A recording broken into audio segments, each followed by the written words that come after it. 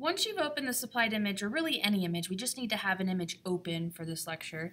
I would like you to go back to the slideshow because we're going to talk a little bit more about how, or some other ways that you could open up files. And so if we go back to the slideshow, you can launch Photoshop directly from your computer if you have it downloaded.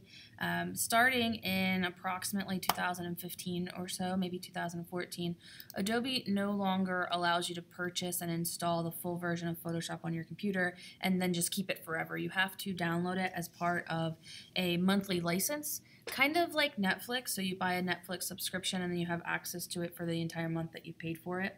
It is called the Adobe Creative Cloud, or Adobe CC.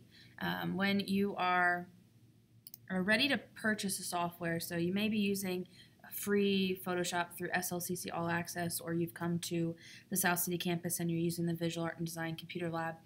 When you're ready to purchase it for yourself, you're going to have to go to adobe.com and purchase a Creative Cloud subscription. When you do that, you'll install the Creative Cloud on your computer, and across the top of your screen you'll see a little Creative Cloud logo. When you click on that, it'll allow you to launch your apps, which would be Photoshop, InDesign, Illustrator, that kind of stuff. You'll also see that there are some other options. There's assets, stock images, community.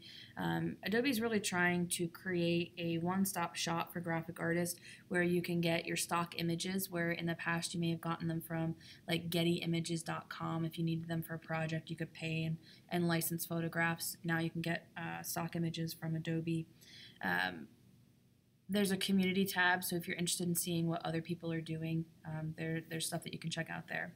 What's important is that if you are going to purchase your own Creative Cloud subscription, you need to make sure that you continually update your apps.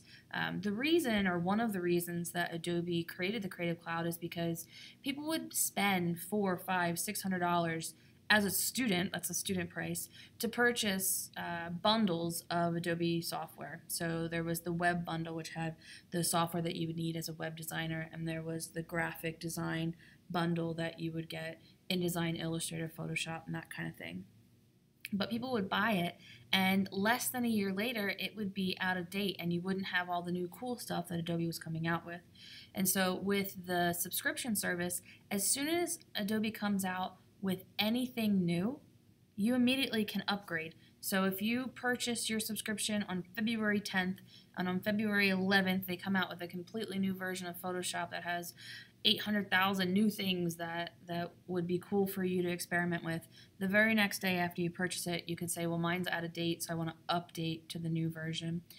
The way that you would do that is if you go to your Apps tab under the Creative Cloud, it will show you which apps have to be updated. If you continue to scroll down, which obviously I can't because I'm in a slideshow, it will show you any other apps that you haven't installed. So maybe you purchased the Creative Cloud for your Photoshop and your InDesign class, so you install those, but you never really played around with Illustrator, but you hit it and download it and see what it's about.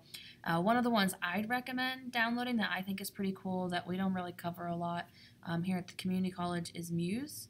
Muse is, to me, what Dreamweaver was supposed to be. So Dreamweaver was supposed to be this really cool software application that allowed you as a designer to create a website without having to know a lot of coding.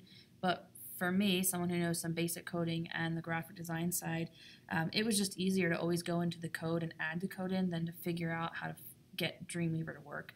But Muse is what Dreamweaver was supposed to be. It is a visual way to create websites. If you want a slideshow, you just grab a handful of pictures, select them, and hit a button that says, make this a slideshow for me, and then it will walk you through the steps of making it a slideshow.